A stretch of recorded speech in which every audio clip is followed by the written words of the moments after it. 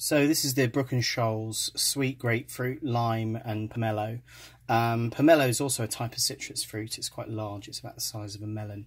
So as you can imagine, this is quite a citrusy fragrance. It's quite a refreshing or a kind of invigorating or revitalising kind of fragrance.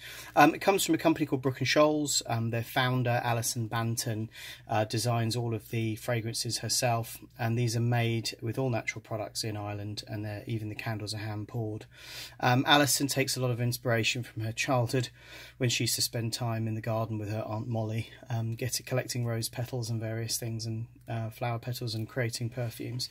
So this is a 6.5 ounce candle, I think, from memory, so you can see with my hand, get an idea of the size. We think that they have a burn time of between about 45 and 50 hours, so there's plenty of time with these. But there you go, that's a little bit of a video just to give you a quick look at the Brooke and Shoals sweet grapefruit, lime and pomelo candle.